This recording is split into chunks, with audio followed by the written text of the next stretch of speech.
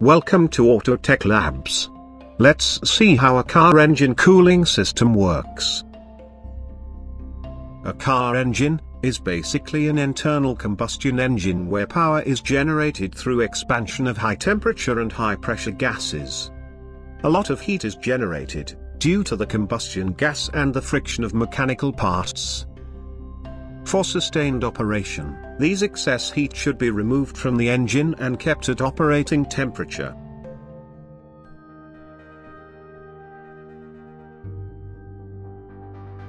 Now let's see the parts involved in cooling the engine. The main parts for cooling the engine are water pump, radiator, thermostat, coolant temperature sensor, and coolant. First, the water pump. Water pump is the heart of the cooling system, which pumps the coolant. It consists of an impeller, a pulley flange, and an O-ring. The impeller is driven by the engine drive belt through a pulley. Next, the radiator. The radiator is a heat exchanger used to transfer the excess heat developed by engine to the atmosphere. The radiator is having an inlet port, outlet port, a drain plug, and a radiator pressure cap. The radiator pressure cap plays a vital role in the cooling system, which will be explained later. Next, the thermostat. The thermostat is a valve which regulates the flow of the coolant and helps to maintain the proper operating temperature for the engine.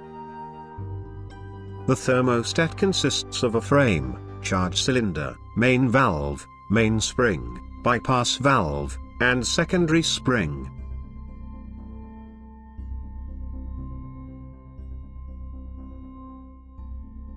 Next, the coolant temperature sensor. The coolant temperature sensor is used to monitor the engine temperature. The ECU will use this data to manage fuel injection and ignition time. Some engines have more than one coolant temperature sensor. The data is also used to control the radiator fan and to update the temperature gauge on the driver console. The coolant temperature sensor consists of a sensing probe and an electrical connector. Most coolant temperature sensors are negative temperature coefficient type, which means as the temperature increases, the resistance will decrease. The CTS can be a 2-pin type, or a 3-pin type, depending on the make of the vehicle. These are the main parts involved in an engine cooling system. Now, let's see how these parts works together. The pistons are contained inside the engine block, in which each of them will function. Above the engine block comes the head gasket, which provides sealing between engine block and engine head. It avoids compression leaks and oil or coolant leaks into the cylinders. Above that comes the engine head. The engine is having a safe passage through which the coolant can flow without entering into the cylinder or mixing up with the oil. This passage is known as water jacket.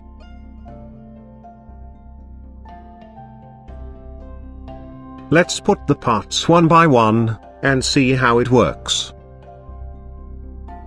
The water pump pumps the coolant throughout the system with the help of the radial impeller. It is driven by the engine itself, using a serpentine belt. The serpentine belt also drives the power steering pump, alternator, AC compressor.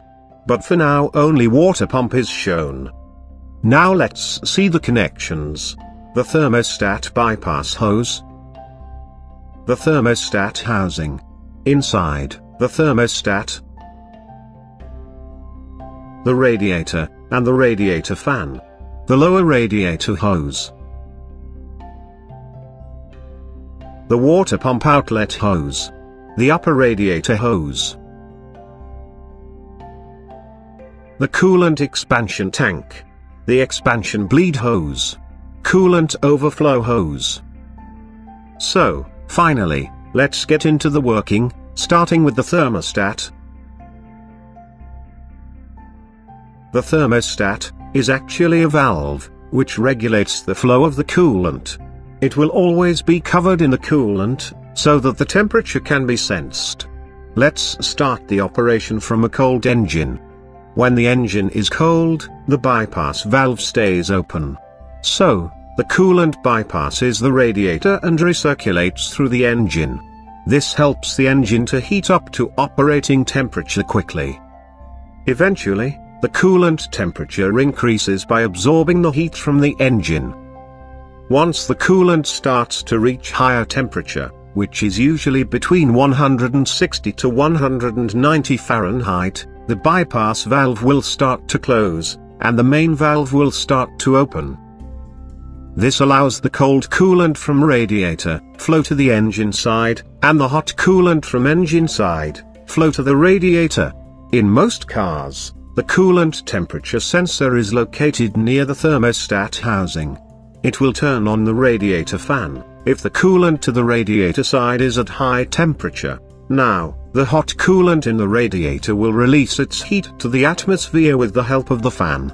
At the same time, the cold coolant received from the radiator will start to absorb the heat from the engine for the next cycle. Heating liquid inside a closed system always builds up pressure. So, how to maintain the pressure? Here comes the role of the radiator pressure cap. It consists of a spring-loaded valve mechanism, which will respond to higher pressure. Reaching a pressure above 15 psi will push the pressure cap valve, and the coolant flows to the expansion tank, until the pressure goes down to operation level. And when the system cools down, the vacuum inside the system sucks back the coolant from expansion tank. In case if there is too much pressure build-up in the system, due to trapped air, or other failures, the coolant in the expansion tank will be pushed out through the overflow hose. The car heater system is a part of the engine cooling system. The heater system comprises of the heater core, inlet and outlet hoses, a heater control valve which is optional and cannot be found in all vehicles.